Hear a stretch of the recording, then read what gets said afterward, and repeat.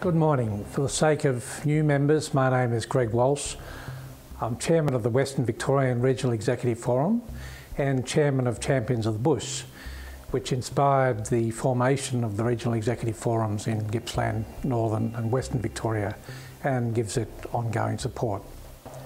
In the past, I've delivered these presentations to you in person by attending REF meetings in Wangaratta and Traralgon and Warrnambool.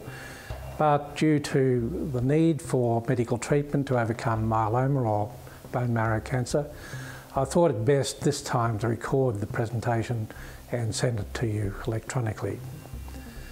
The three matters I wish to inform you about are, firstly, an update on the progress made in commercialising Biogene, an Australian insecticide company I introduced you to for learning purposes about 3 years ago. Secondly, I'd like to inform you about a new approach to regional funding recently introduced by the Victorian Government. And finally, I want to alert you to our annual Melbourne gathering of REF members, which this year will be held on Wednesday, the 20th of November. First, Biogene. Biogene's an Australian ag tech company with expertise in insecticides. I introduced it to you primarily for the purpose of enabling you to see and follow the process involved in developing and commercialising a new product line. Some of you also invested in the company, as did I, but this was not the primary purpose of telling you about Biogene. For the record, however, the company's share price is at about 16 cents in the week of this recording. At the time of the introduction 3 years ago, the price was about 7 to 10 cents per share. A Biogene insecticide is derived from a particular eucalyptus found in Queensland and commonly referred to as the Gympie messmate. The product is produced in both its natural form and in a synthetic form which copies the natural form. The product is 5,000 times less impactful on bee populations than other products used in crop protection. Early tests suggest that the product has a novel mode of action, which distinguishes it from long-established pyrethrin-based insecticides on the market, many of which have been declining in effectiveness due to the build-up of resistance to them. Mortine, for example, tends now to knock down flies rather than kill them. And there's evidence, increasing evidence of resistance to porons and other chemicals used to reduce lice in other pests in cattle. The commercialisation of Biogene has involved considerable time, effort and substantial expenditure on trials lasting 3, 6 and 12 months. The strategy developed by the directors of the company has been to raise capital funds through listing the company on the ASX.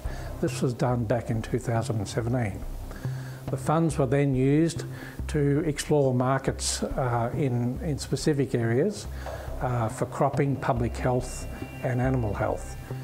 And its effectiveness was then scientifically validated in these selected areas. Before attracting global players in the insecticide industry to partner with Biogene to manufacture and to sell products in carefully identified markets.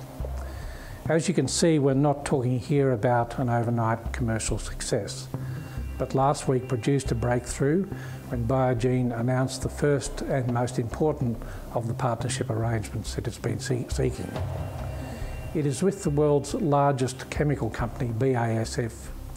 The purpose of the partnership is to develop and apply the Biogene product in the protection of grain storages from the damage inflicted by grain storage pests.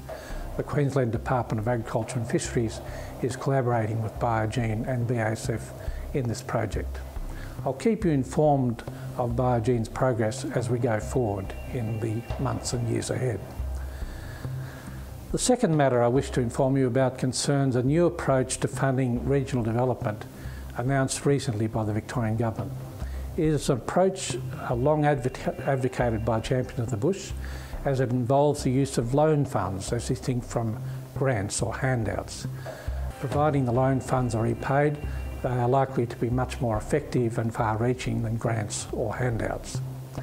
You'll recall us urging regional development ministers and bodies like Infrastructure Victoria to give more attention to the need for funds to develop small-scale regional infrastructure like water pipelines, transport hubs or regional airport runway extensions, as distinct from the very large metro-based projects like underground tunnels.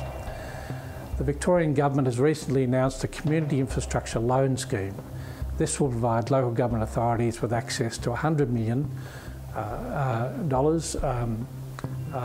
at very low interest rates to help build small-scale but vital local community infrastructure. Under the scheme, councils will be able to apply for one or more loans up to a maximum of $10 million. These loans are then repayable at very low interest rates. Champions of the Bush and its partner in this advocacy work, SED Advisory, which is a foundation member of the REFs, can claim some credit in the development of the case for this approach to regional development funding. The final matter I want to alert you to is our upcoming annual gathering of the REF participants in Melbourne on Wednesday the 20th of November from 9:30 a.m. to 3 p.m, including lunch. We're currently arranging an impressive group of speakers to address topics which include new approaches to marketing in the 24/7 world, the application of blockchain technologies to supply chain management, the provision of waste and energy infrastructure, finance, the latest trends in regional economies, including their impact on regional industry and communities. The highly regarded Robert Gottliebsen has been booked as our keynote speaker and contributor. We've also invited the Honourable Alan Tudge, Federal Minister for Population, Infrastructure and Urban Development, to address us. PricewaterhouseCoopers is kindly providing space for this gathering at its head office at 2 Riverside Quay, South Bank. We look forward to your attendance. Last year we were graciously hosted by the ANZ Bank in Collins Street. Comments about the day were very positive, although some of you indicated that there was too much politics given the presentations by the Victorian Treasurer, a Victorian State Parliamentary Leader and a Federal Member. In response to this, this year we're tipping the balance back in favour of your immediate business development needs. This is not to suggest that government and politics is not important. It certainly is. The current downturn in international trade is driven not by markets and industry but by politics, by the Trump-led US-China trade war and the Farage-led Brexit debacle. And the money for influence game, which dominates US politics, is unfortunately becoming a feature of Australian politics, as the recent incident of the delivery of $100,000 in cash in an Aldi shopping bag to the headquarters of the New South Wales ALP graphically illustrates. We want to remain alert and informed about these matters if we are to succeed in business. So thank you for the time, and we look forward to seeing you again on Wednesday the 20th of November at PwC in Melbourne.